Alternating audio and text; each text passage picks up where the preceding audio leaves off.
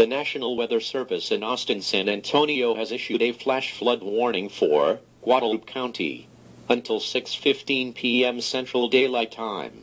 At 4:16 p.m. Central Daylight Time, a thunderstorm was producing heavy rain over the area.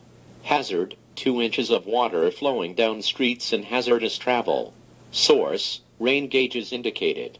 Impact: small objects may be swept away by flowing water.